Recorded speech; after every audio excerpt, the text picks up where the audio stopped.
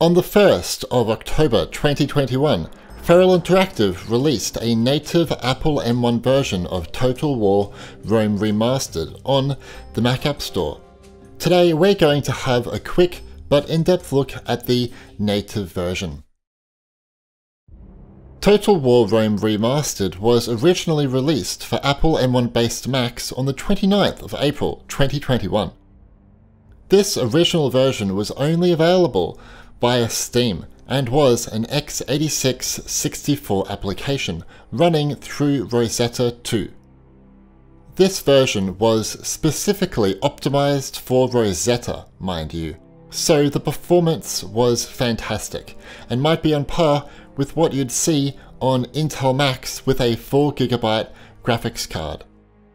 Feral Interactive were waiting for Valve to update the Steam client before they would ship their native version of the game to that storefront. While the Steam client is still an Intel app, its recent update can now support and launch native M1 apps.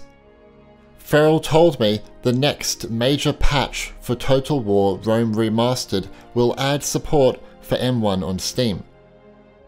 As of the 6th of October, the Mac App Store version is the only place to obtain the native version of Total War Rome Remastered.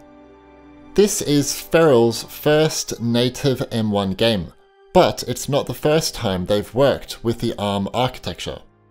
They have already ported multiple games to iOS and Android, such as XCOM 2, Company of Heroes, Grid Autosport, and Tropico, to name a few, and 2 on Switch, Alien Isolation, and Grid Autosport.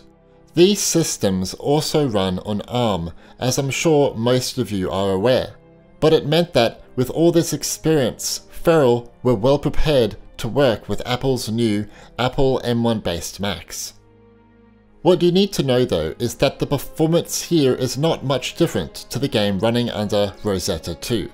It's maybe like +1 to 3 FPS at times. Just because a game is native, you should not always expect a massive boost in performance. Feral told me Rosetta 2 is extremely well optimized, so the native application will not have an obvious frame rate advantage in most cases. However, the main benefit of the application being native is for the long-term support and performance going forward as Apple starts to put more focus on the new M1 based architecture. When you launch the game, Feral will play the game at recommended settings. Feral told me default or recommended settings are designed to give users a great out-of-the-box experience. In this instance, since we have a 4K monitor, recommended settings on our MacBook Pro and Mac Mini is 1080p and high graphics quality. At these settings, the game will get 45 to 60 FPS. In my opinion, you should just play with recommended, as the frame rate is much more consistent. That being said, if you want the enhanced graphics pack enabled, I suggest you play at 1080p and high or medium graphics quality. Doing this, the frame rate will be 33 to 50 FPS. To enable the enhanced graphics pack, you must have texture quality set to Ultra in the Advanced Graphics menu.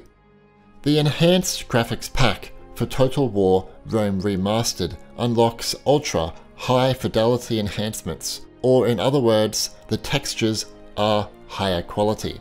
You can notice these differences when you zoom in especially, even on the lower resolution of 1080p. At 1080p Ultra, the game gets 27 to 40 FPS, but it can vary greatly depending on the complexity of the scene or if you have zoomed in or out of the map. I don't suggest you play at Ultra anyway, as you'll get more FPS drops for not even a big difference between playing at high. You can play at 4K resolution on Apple M1 if you'd like, but you'll have to lower the settings to medium to get a decent enough frame rate. Again, the frame rate will vary greatly at 4K. Sometimes it can go up to 50 FPS when you zoom far out, and sometimes it can drop into the mid-20s if you zoom close into battles.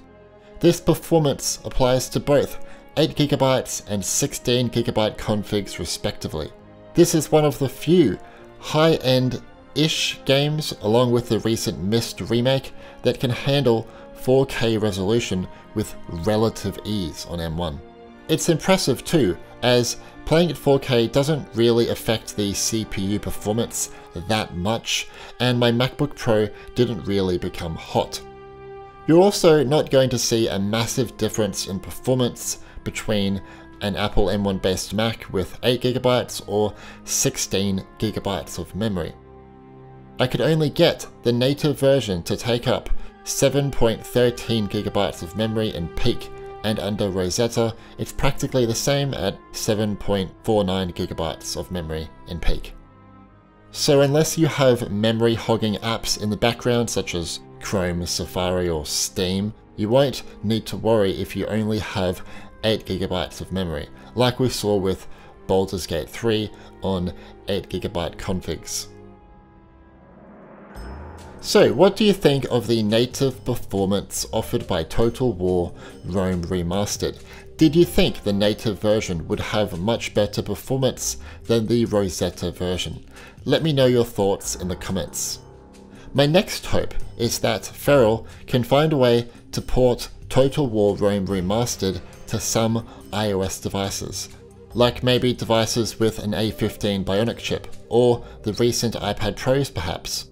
Anyway, if you found this video enjoyable, please drop a like, as it shows the YouTube gods that I'm doing a good job.